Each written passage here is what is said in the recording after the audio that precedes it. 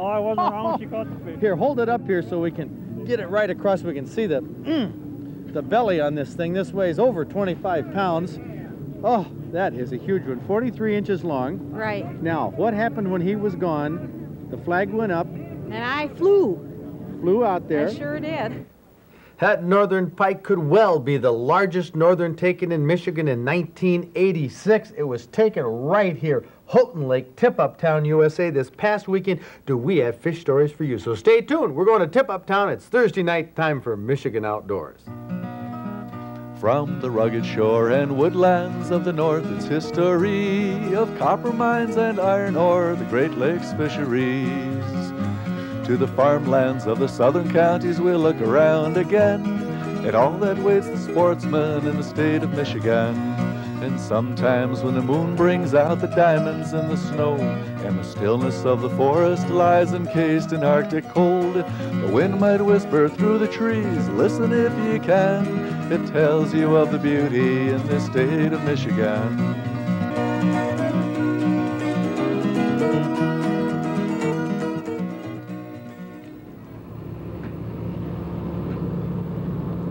Sure, it's a carnival. Tip-Up Town, USA is an event for the whole family.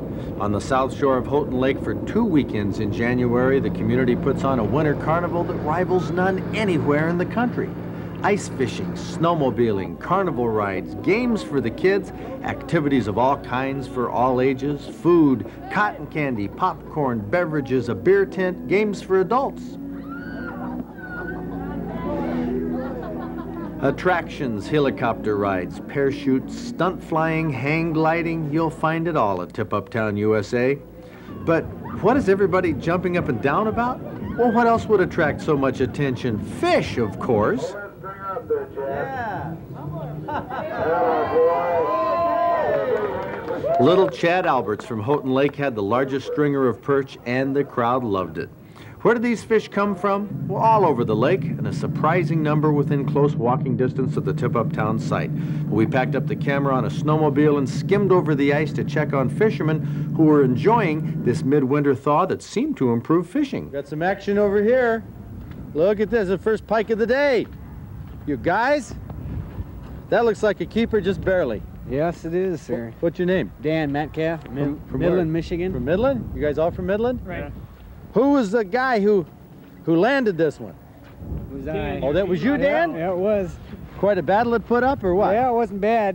I gave it a couple tugs, and looked like it was starting to hang up a few times on the weeds, so I backed off a little bit, gave him a couple more tugs, and brought him up to the ice. This is the salad you brought up with him, huh? Yeah, it was. Well, great. You guys like this windlass type of tip-up? Yeah, that's not bad. We seem to think it brings more action into the area that we're fishing in, so we try to center it amongst the tip-ups. You guys fish Houghton Lake often? Yeah, it's every year. We bring the shanty up at least a month and a half, 2 months at a time.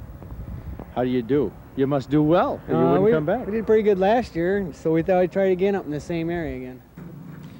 Anglers found pike all over the lake this weekend. No particular part didn't produce fish.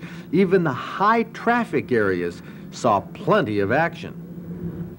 Whose is it?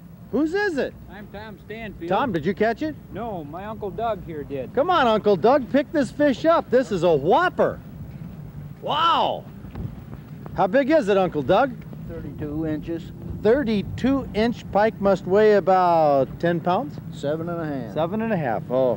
Why is it that I always overestimate the size? Must be a fisherman, huh? Hey, well, tell me about this thing. Hold it up there with 2 hands so we can see, so the camera can see how big this is. Look at the size of that. He's fresh. Yeah, we just caught him about an hour ago. What were you using for bait? Sucker minnows. Very big? Oh, about 10 inch. Good sized one then. Yeah. Well, heck, you're right here, right off the Tip-Up Town site. There's snowmobiles, all kinds of people. Just lucky. It's the best place to fish? I don't know. That's just where we stopped. Where are you from? Farwell. You fish this lake often? Tip-Up Town every year.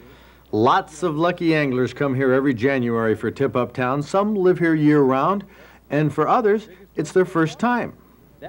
Well, look at this. We have a regular encampment here. We got a good-sized pike on the ice. We have a fella here who's going to tell us what this is all about. Are you having a convention or what? Well, you bet. Did you catch this? Yeah, we got him this about 10 minutes ago. Well, here, pick this thing up. This is that's a dandy pike.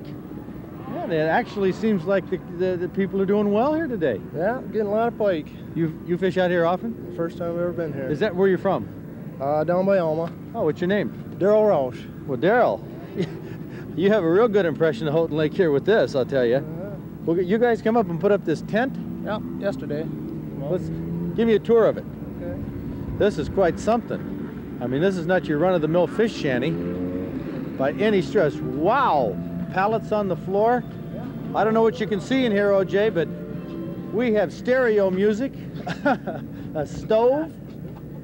Boy, you sleep out here? Yeah, we stayed out last night and stayed nice and toasty warm. Oh, wow, this is something else.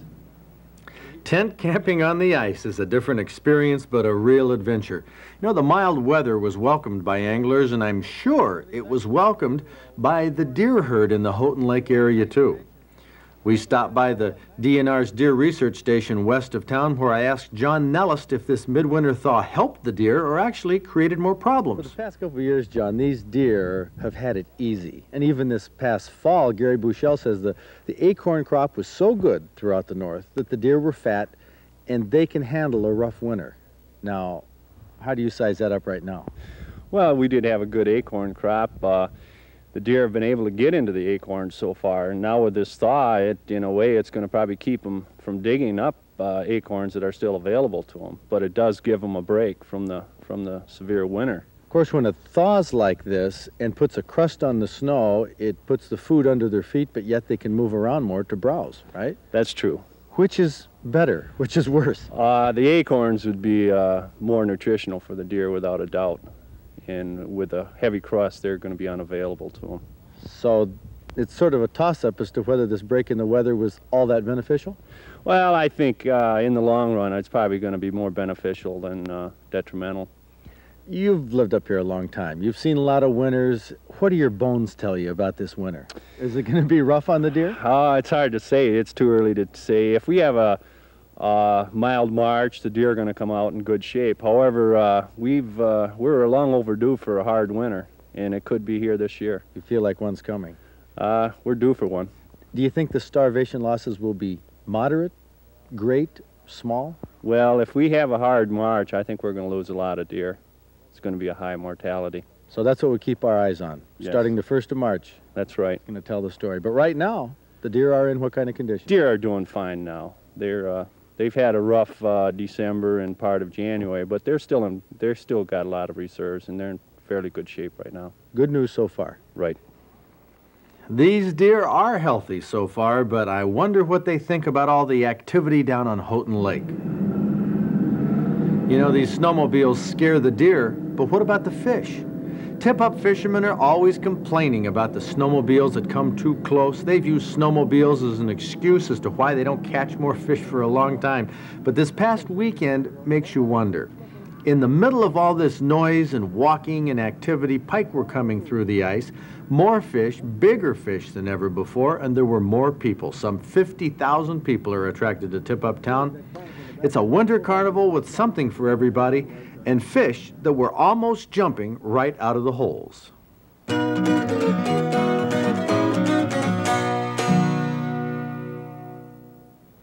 What a weekend at Tip-Up Town. I have never had more fun, been more comfortable, and seen more fish than I did this past weekend. Now, what is this weekend going to be like at Tip-Up Town, or all around the state for that matter? Well, I don't have a crystal ball, and I never have been able to predict it. And look what we came up with from Tip-Up Town at Houghton Lake for our trophy book.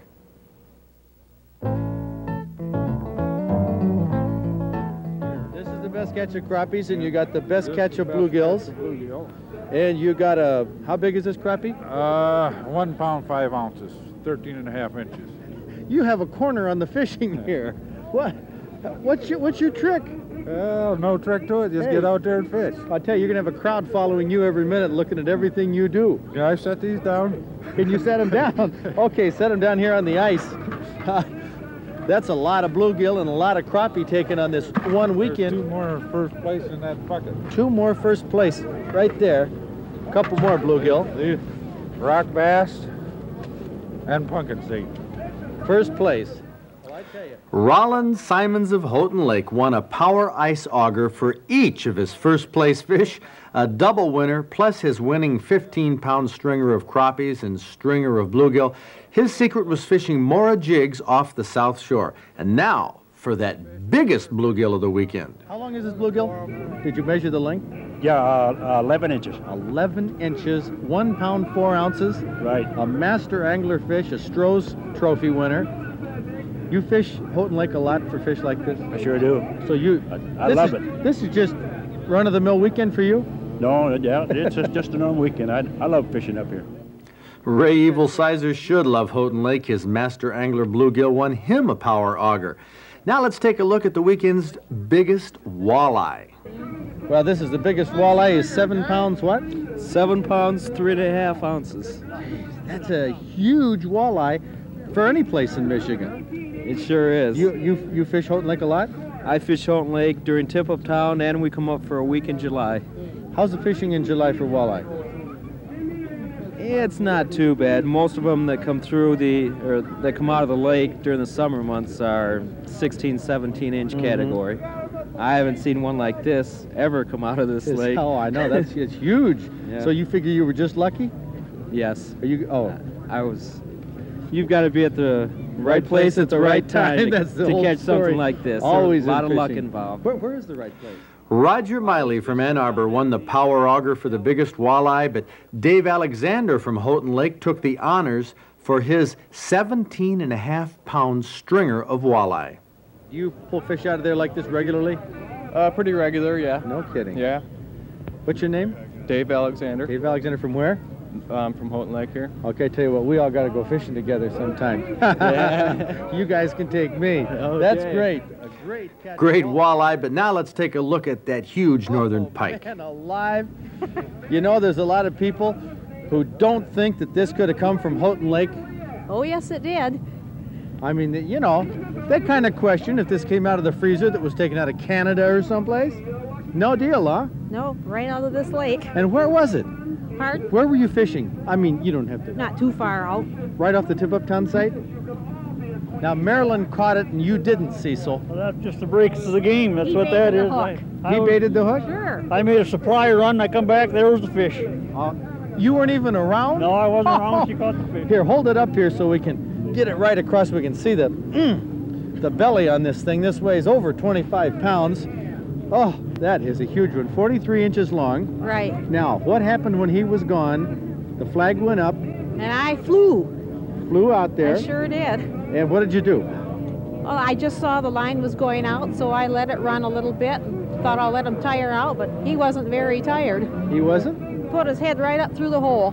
No kidding? Yeah. You mean he just like pulling in the little one? Right. And you slipped him out onto the ice all by yourself? Nothing to it. Oh. How long did it take? How long was the battle? Maybe a minute. That's an incredible story. I know, a good fish story. Yeah, it is a good fish story. Well, you are a whoa! This is a big one, you bet.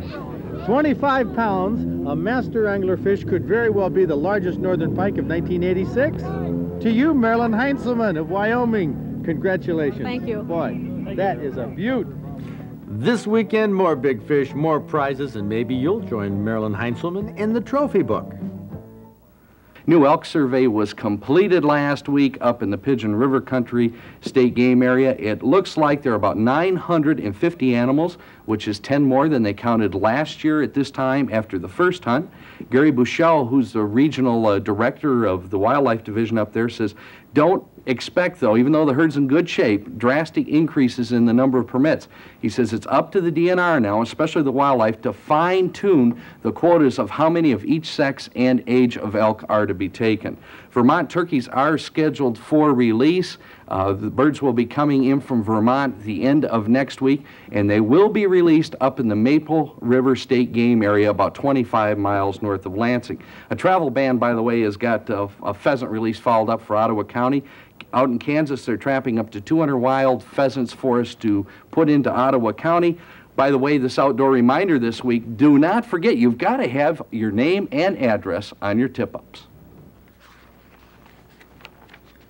Speaking of tip-ups, Bob, we have a couple articles in the digest here on tip-up fishing and a new feature, the Christmas tip-up. It's a fictional story by Brian Cole. And it is just delightful. How about a big one that got away, though? Well, it's a delightful story, though. Some questions from our mailbag, Bob. One for you by Walty Kugara from Detroit. He says, my brother is interested in buying land or a cottage within 150 miles of Detroit. Price range of 30 grand. Any suggestions? About the best suggestion I can give him is Clare County, probably, northern Isabella County. I talked to Jack Tice from Midstate Land Company, and he says you can get 40s up there for the $20,000 price range, 80s around $30,000, and there are plenty of cottages from $20,000 to $30,000. So that sounds like it'd be ideal. Of course, Wally, if your brother wants to drive a little further north, all the way to Ontonagon in the UP, you can get some great buys on land and cabins. That's true. Further north you go, though. Drive time is a problem, though. It sure is. Another letter, too, from Ron Thompson of Pelkey, Michigan. Fred, for you, he says, in ice fishing, you usually catch pike, perch, and bluegills. But in my years of fishing, I have never caught, heard of, or seen a bass taken in the winter. Is bass fishing very poor in the winter, or am I using the wrong kind of bait? I usually use worms or minnows. Well, Ron, that's good news to me. No, you're actually using the right kind of bait. No problem there. Bass congregate by themselves oftentimes in the winter. They go off in the deeper water and don't congregate with the other fish. But the reason I'm so happy you haven't caught any is that bass season closes December 31st in Michigan. So actually, you're a lot better off not catching any until Memorial Day when the season reopens. That's good advice, Fred. Yeah, that is. Trap shooters, skeet shooters, you know how difficult it is to break a string of clay pigeons. Let's see if you can answer this question about a real winner here in our outdoor quiz.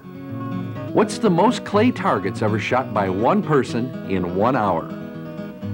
Thomas H. Kreckman of Cresco, Pennsylvania, set a new record in 1975. Using 5 shotguns and 4 loaders, he fired at 2,291 targets, that's more than 38 per minute, missing only 387 for a total of 1,904 broken targets. In January, it's Tip-Up Town, USA at Houghton Lake, but in June, it's the outdoor fair at the high school right across from the Tip-Up Town site. We have a summer Tip-Up Town that features hunting, fishing, and the shooting sports. Now, one of the big attractions has been the Muzzleloaders Village. It's an authentic living village with tents, lean-tos, and teepees, muzzleloaders in colonial dress. Guy and Evelyn Swan from Lansing have an even bigger and better muzzleloaders village planned for 1986, which includes a special fashion show in the exhibit hall on Saturday. And behind the high school at the shooting range, you can try shooting a muzzleloader yourself, or you can browse, talk to these modern pioneers. It's a slice of Michigan's trapping and fur trading history right here at the outdoor fair. And of course, you can do a little bartering for some of the crafts that the muzzleloaders make and have for sale. And part of the outdoor fair is on the school grounds, but the other part is on the lake with activities at the Limberlost dock right across the street. Now, last year, a muzzleloaders group from Saginaw demonstrated their Voyager's cargo canoe in the water on Saturday. Replica of a birch bark canoe. It's 26 foot long. She weighs a little over 600 pounds. And it's a North canoe. It's what they usually used to run mainly the rivers, or if they had a courier they had to run, well, then they'd take this light canoe. But it would carry about 2,500 pounds of cargo and 6 to 8 men. Yeah, well, it is a replica. Yes, you were saying, too, that you've taken it out on the Great Lakes? Yeah, we've had her on darn near all the Great Lakes. And in '82, we run it from Ojibwe Island in Saginaw, Michigan, up to Mackinac on a 4.5-day voyage, or a little over 240, 260 miles. By the way, we went, along the shore. We'd run about a mile offshore. And you were paddling it, but you also have a sail here, too, Yes. kind of a crude sail. Yeah, it's a regular, just a square sail, 10 by 10. That'll be, equivalent to 100 square feet. And like the old ones used to use, it mounts right down in this strut here. And we sailed 82 miles with it to one day. The guys, they liked that real well. Come nighttime, they didn't want to paddle anymore. You had them spoiled. Yeah, they wanted to wait for another wind to come up. Oh, this is a fantastic boat right here. Mm-hmm. That's a nice canoe. Along with the muzzleloaders, the outdoor fair features an on-the-water boat show, casting contests, seminars, films, exhibits, And the Michigan Duck Hunters Association has several events, including retriever and duck hunting demonstrations. So if you enjoy fishing, hunting, and the shooting sports, bring the whole family to the Outdoor Fair, June 27th through the 29th at Houghton Lake, one of the events on our Michigan Outdoors calendar. Is a perfect dish for this time of year in the winter. A chowder recipe. Kathy, what's the name of it?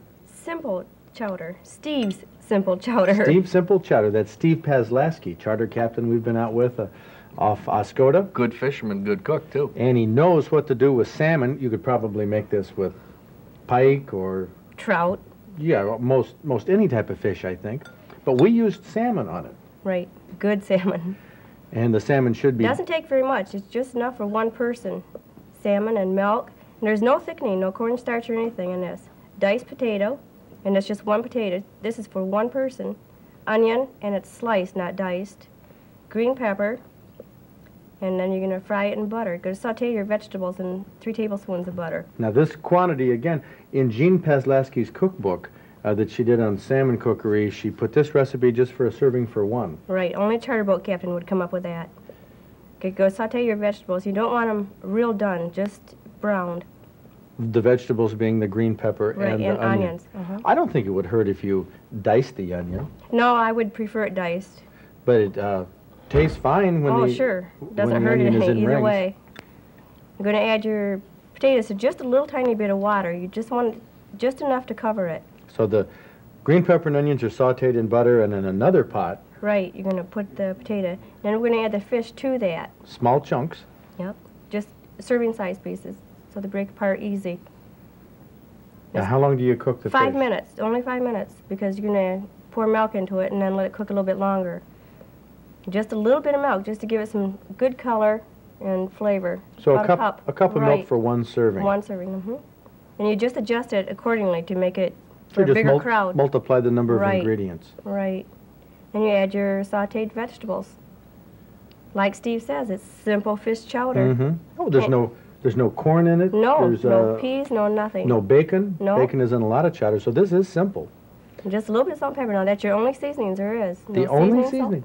Well, That's I'm sure right. you could add some more. Well, sure. And now, Just let it cook. what do you think for they 5 said minutes. about it at Houghton Lake? Let's find out. What do you think? It's delicious. Is it? Yes, it is. Fantastic. Fantastic. Especially on a day like this. Yeah. Pardon? Is this salmon soup, is it? Salmon chowder. Salmon chowder. Boy, it's You mean you were eating it? Just trusting? It's a recipe in the Michigan Outdoors magazine. Oh, yeah. It's in the digest, the Outdoor Digest. What do you think? I think it's delicious. I've Do you? never tasted chowder before. You haven't? No, it's my first time. What do you think's in it? I don't know, but it looks like onions. It looks great. Onions, green pepper? Yeah. Excellent. It is? Excellent. We got salmon in it? Oh, yeah. There's salmon in it, all right, chunks of salmon. But you know what I like best about this is the broth. It's creamy. Well, it's creamy and it has the butter in it and the flavorings. It's sort of like a oyster stew broth. I really like the taste of that. Oh, yeah. And if you add just, I think, a little more pepper to it. I always think of chowder as a little more peppery than this, but excellent ingredients, excellent recipe. You know, up at Tip-Up Town, we made some with some salmon that had been in the freezer for a while. I think this batch that you made here today, Kathy, with a little fresher steelhead. It does make a difference. Yeah, it does taste a little better, but I tell you, excellent recipe, Bob. Thought I'll let him tire out, but he wasn't very tired. He wasn't? Put his head right up through the hole. No kidding? Yeah. You mean he just like pulling in the little one? Right. And you slipped him out onto the ice all by yourself? Nothing to it. Oh, how long did it take? How long was the battle? Maybe a minute. That's an incredible story. I know, a good fish story. Yeah, it is a good fish story. Well, you are 25 pounds. A master angler fish could very well be the largest northern pike of 1986. To you, Marilyn Heinzelman of Wyoming, congratulations. Thank you. Boy, that is a beaut.